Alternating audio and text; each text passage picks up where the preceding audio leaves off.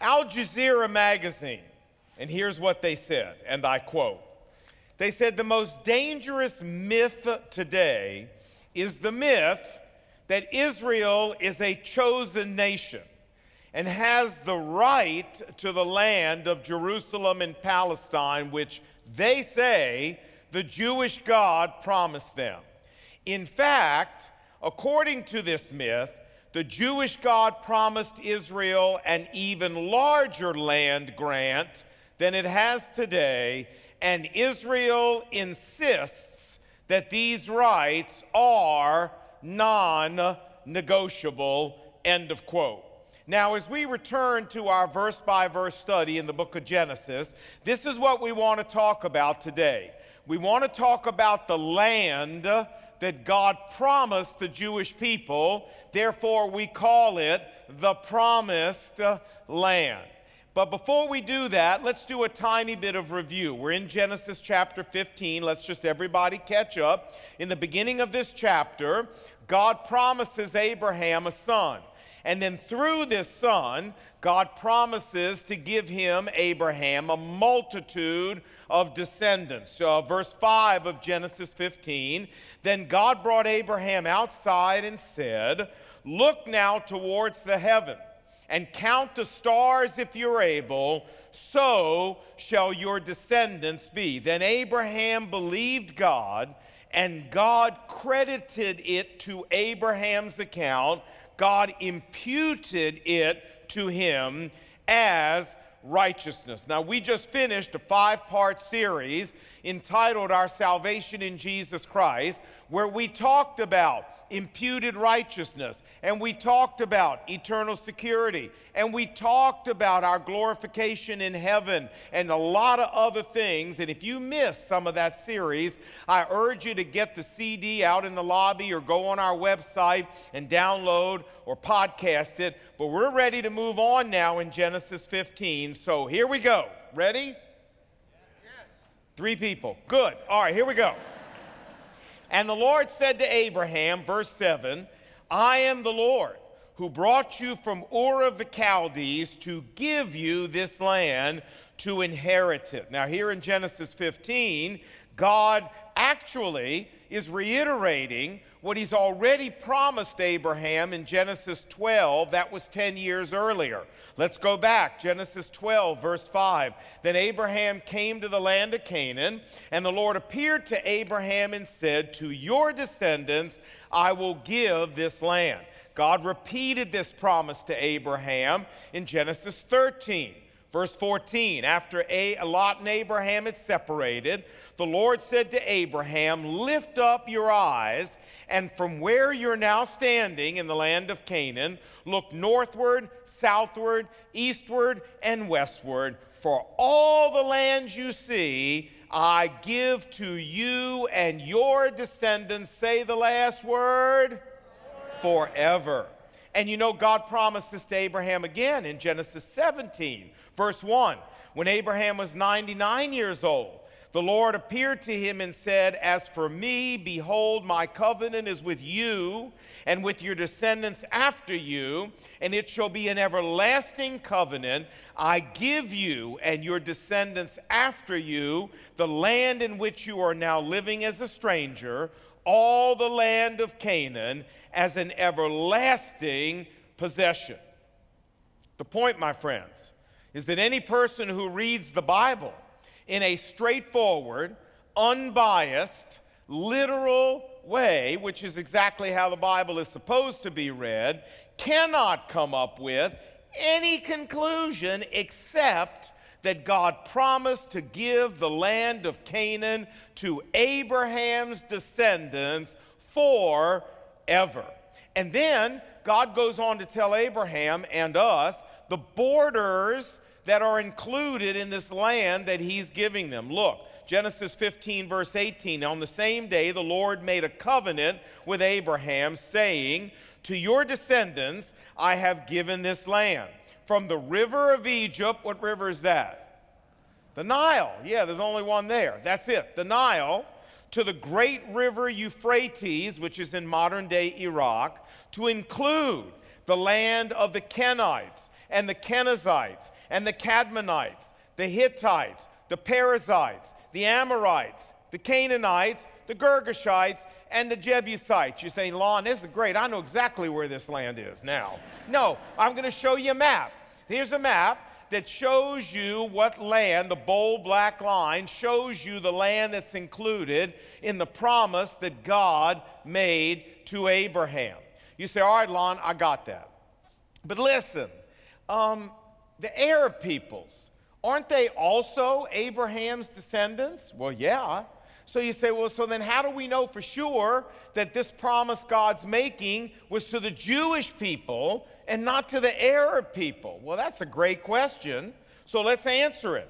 Remember, the Jewish people are descendants of Abraham's son Isaac, while the Arab peoples are descendants of Abraham's son Ishmael. So watch, Genesis 17, verse 18. And Abraham said to God, oh, that Ishmael may live before you. Ishmael was already born at this point. Isaac wasn't. Then God said, no, Sarah, your wife, shall bear a son, and you shall call his name Isaac. And I will establish my covenant with him, with Isaac, for an everlasting covenant, and with his descendants after him. God says, as for Ishmael, I have heard you, Abraham.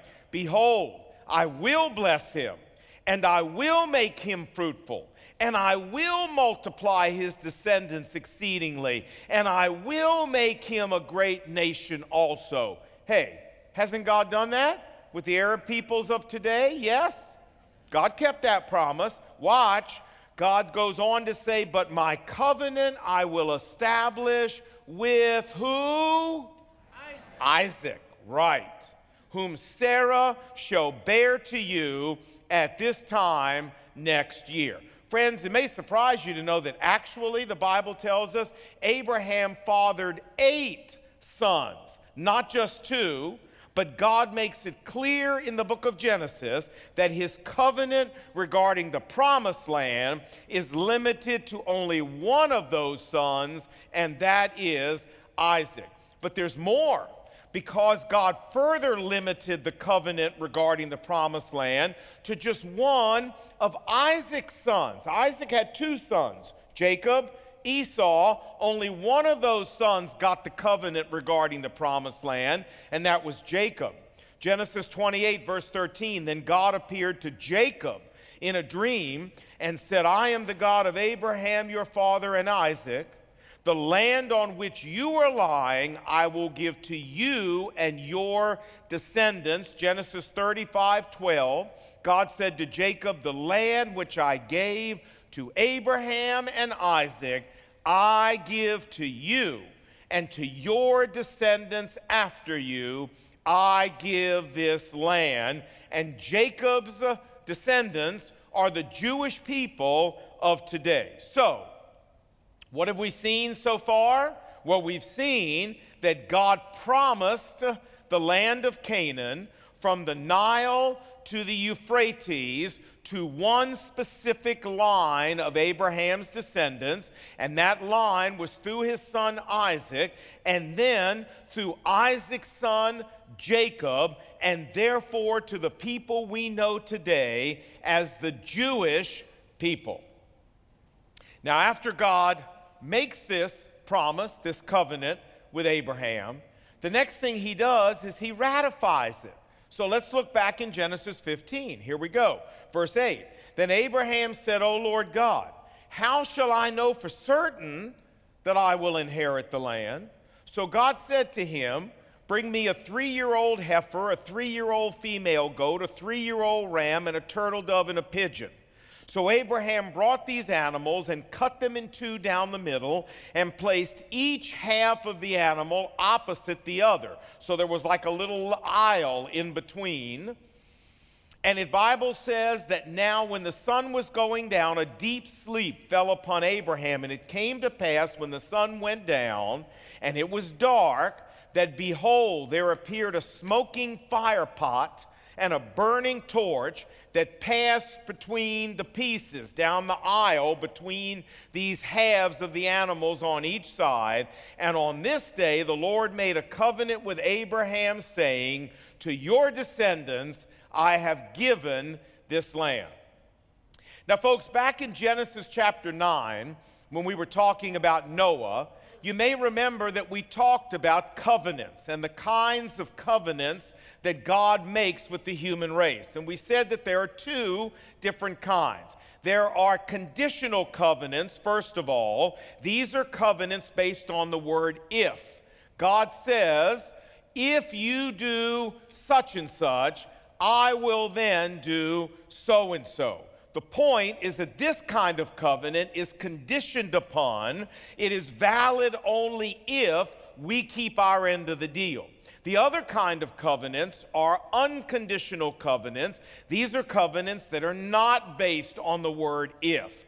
God says, I am going to do so and so, regardless of what you do. You don't have to do a thing.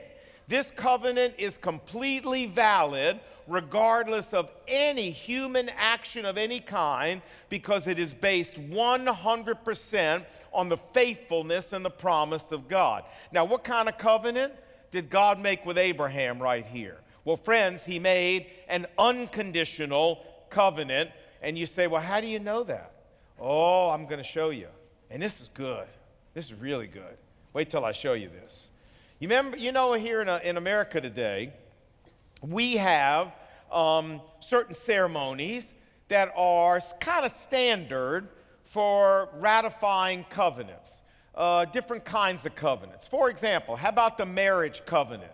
We have a ceremony that's fairly standard. The bride buys a special dress, and she comes down an aisle, usually in a church, escorted by her father or someone standing in for her father. And then she stands next to the groom at the front, and they say, I do, and they exchange rings, and they give each other a kiss, and then they join arms and they walk back up the aisle. Standard procedure, yes? Okay, well, we know from archaeology that in the time of Abraham, there was a standard procedure that was followed when two people made a covenant in order to ratify that covenant. And what they did is they would take several animals, they would cut these animals in half, they would place them across from each other, making an aisle in between, just like Abraham did, and then the two of them together would walk between the pieces, would walk down this aisle, the implication being, the symbolism being that the two of us are making this deal, and if either one of us breaks it, may the other person make the one who broke the covenant like these hacked up animal pieces on both sides. You got the implication. Okay. And this is why in the Hebrew language, the expression is never you make a covenant. That expression doesn't exist. Nor does the expression in Hebrew exist, you sign a covenant. Nor does the expression exist that you shake on a covenant. In the Hebrew language, the expression that's always used is that you cut a covenant. Do you understand why now? It's always we cut a covenant. Now, by cutting up these animals and walking through the pieces, God's covenant with Abraham was now ratified. It was now completed. But here's the great part. Here's what I want you to see. Remember, we're still trying to decide, was it conditional or unconditional? Look at verse 12. It says, now when the sun was going down, a deep sleep fell on Abraham. And it came to pass when the sun went down and it was dark, that behold, there appeared a smoking fire pot and a burning torch that passed between the pieces. This smoking fire pot and burning torch, representing God, went down the aisle through the pieces, but Abraham didn't go with it. Where was Abraham? He was fast asleep. That's exactly right. God went through the pieces, but Abraham didn't go with him. And you know why? It's because this covenant was not two people, two equal partners, each having to keep their end of the bargain for the covenant to work. That's not what was going on here. This was an unconditional covenant based solely on God's faithfulness and God's promise, and that's why God went through the pieces and ratified the covenant. Abraham did not go with him, because none of this depended on Abraham. And the promise coming true about the promised land didn't depend on Abraham's descendants either, which is why Abraham didn't go through the pieces with God. Only God went through. You got it? All right.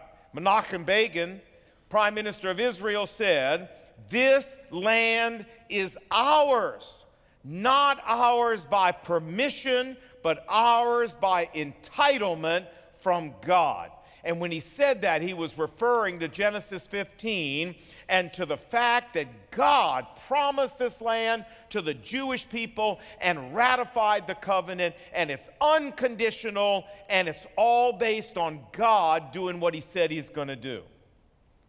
Now you say, well, Lon, even in the biggest days of the Jewish empires, King David's time, King Solomon's time, the Jewish people never controlled all that land that you had in the square that you showed us. Well, you're right.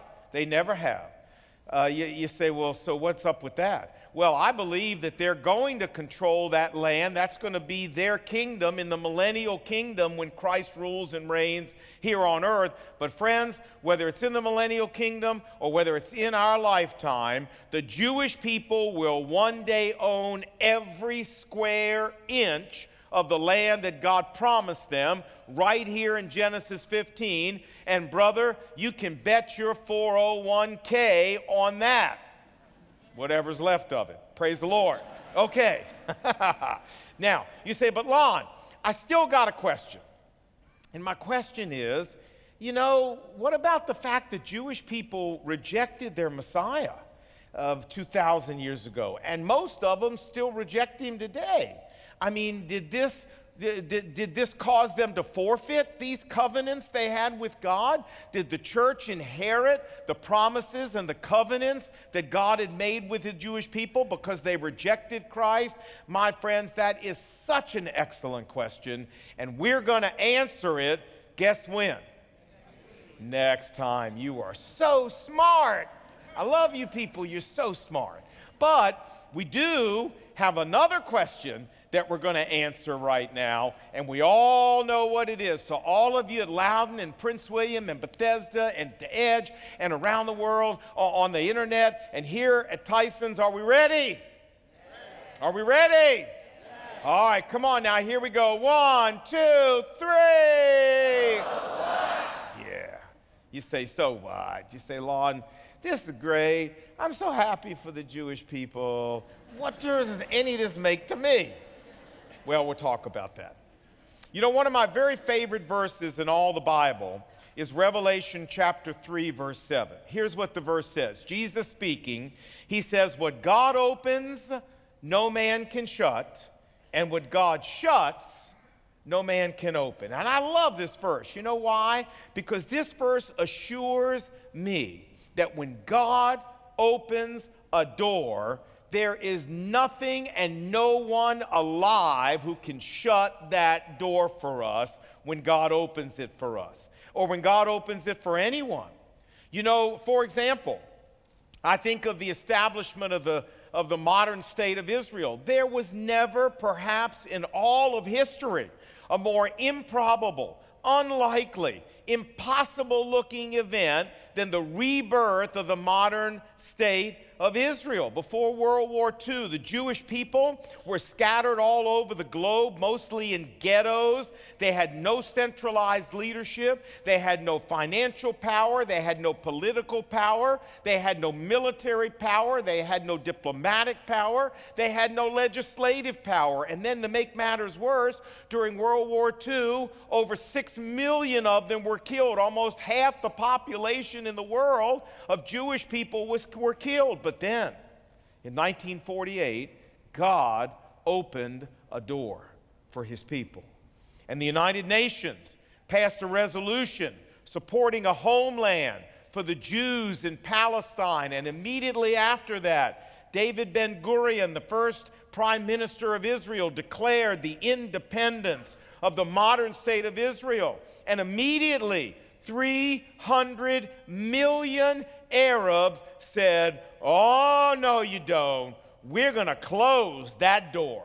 Egypt said, "No, we're closing that door." And Syria said no. And Lebanon said no. And Iraq said no. And Saudi Arabia said no. And Jordan said no. And Yemen said no. And Libya said no. And Sudan said no. And Morocco said no. And Tunisia said no. But God said yes.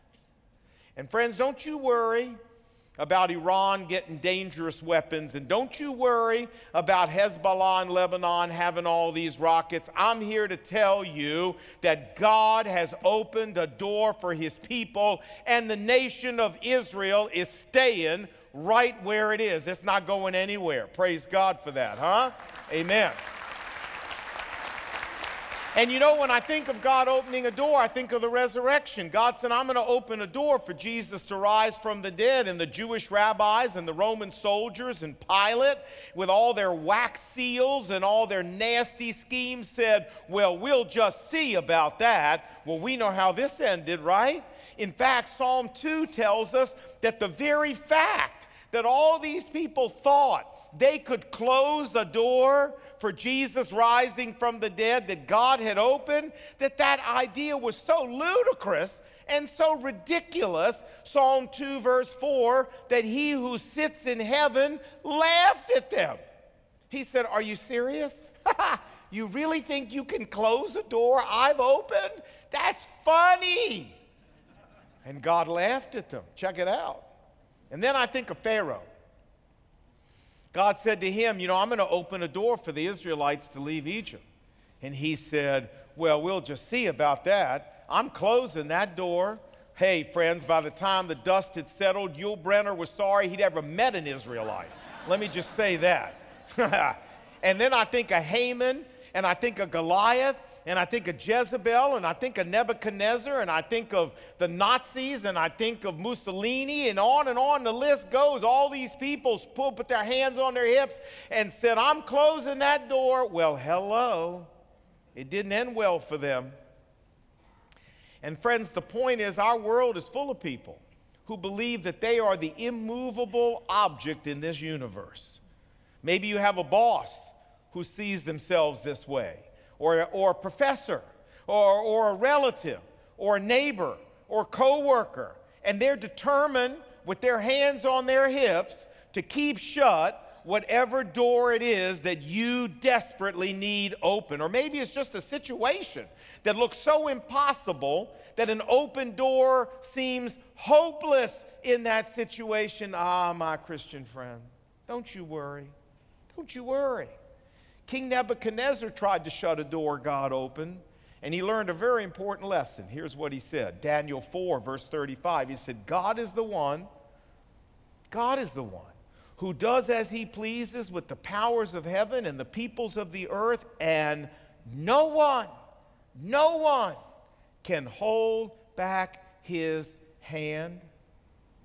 Friends, God is the irresistible force in this universe. And when God decides to open a door for us, listen to me, no stone, no seal, no soldier, no boss, no co-worker, no relative, no Pharaoh, no Jezebel, no 300 million Arabs, and no impossible-looking situation. I don't care what it is. Nothing is going to shut that door when God says, "I'm opening that door."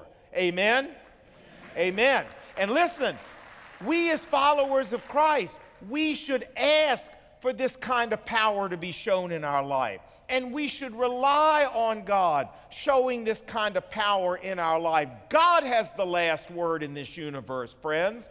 And so often we bang our heads and bang our heads and bang our heads trying to get things done and doors to open, when if we just back up and say, "Lord, open a door for me no man can shut," and let God do it. Friends, doors open and they don't shut when God does it. You know, my wife and I had scheduled way back a trip that we were going to take outside the United States. And we decided a week or so ago that we were going to cancel it.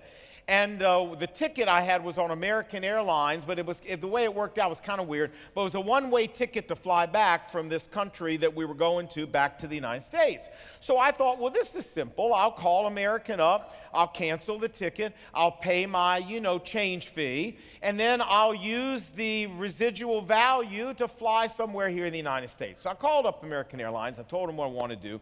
And the agent said, I'm sorry, sir. She looked at it. She said, I'm sorry, we can't do that. And I said, why not? She said, we're not allowed to change the country of origin for the ticket. And this ticket is originating outside the United States.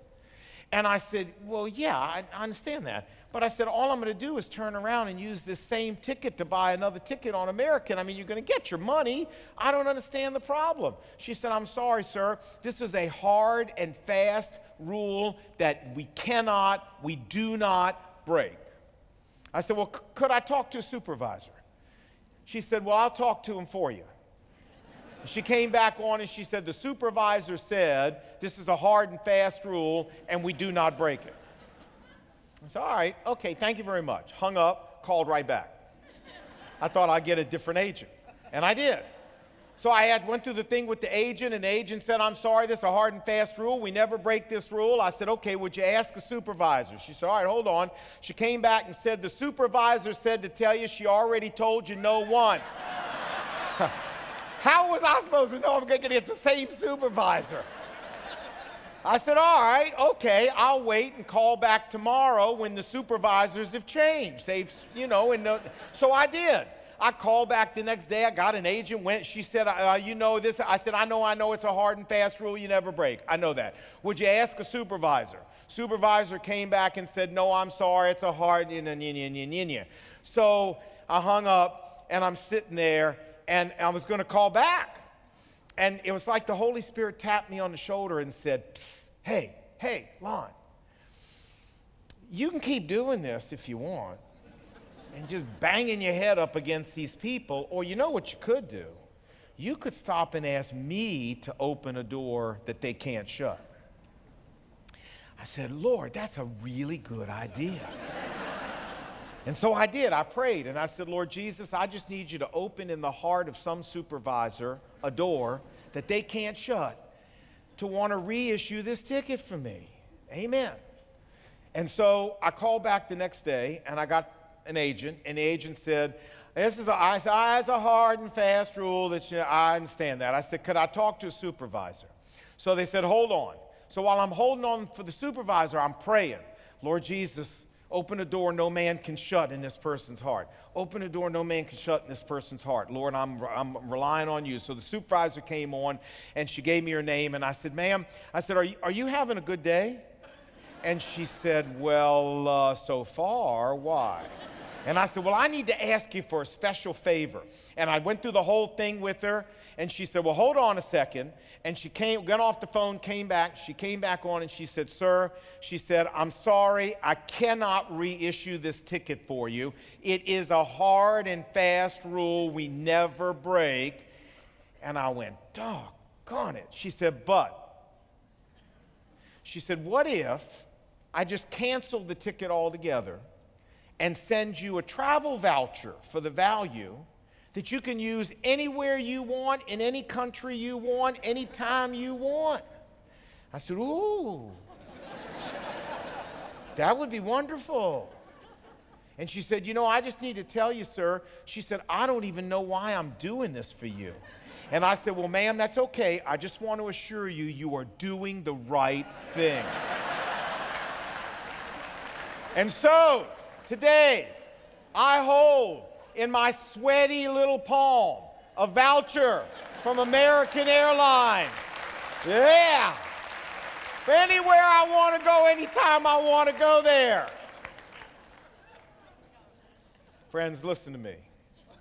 How often do you and I sit there and bang our head and bang our head and bang our head trying to get doors open instead of turning to the Lord and saying, hey, Lord, here's a door I really need open. Can you open this door no man can shut? And I'll tell you, friends, There are impossible looking situations that some of us are facing that we cannot get the door open. I'm here to tell you there's another way to go at this. Why don't you let the living Christ of the universe open the door for you? And there are people standing right in the doorway, like Pharaoh, like Pilate, you know, with their hands on their hips, saying, oh no, this door's never opening for you.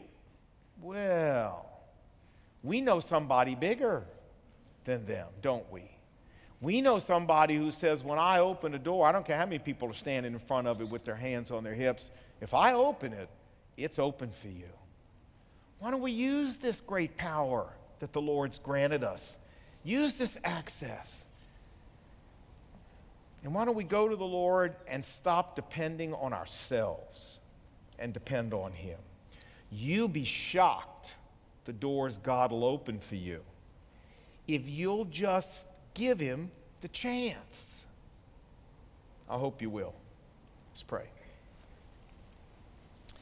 Lord Jesus, thanks for talking to us today about real life problems. We've all got doors sitting here today that we need open, some desperately. And we've tried everything we can think of, and we failed. I'm so glad, Lord Jesus, that's not the end of the story. I'm so glad that those of us who know Christ can turn to you. And as you said, when you open a door, nobody shuts that door. And so, Lord Jesus, teach us not to depend on ourselves, but to depend on the living Christ, for whom there's never been a door that He can't open.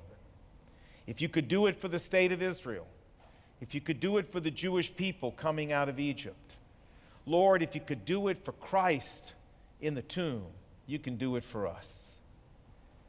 And so change our whole strategy this coming week regarding closed doors and for the rest of our life. And thank you that the last word in this universe does not belong to our friends, our co-neighbors, our co-workers, our relatives, our friends. The last word belongs to you. We're grateful for that. Help us to depend on that power in our everyday lives. And we pray these things in Jesus' name. And God's people said what? Amen. Amen.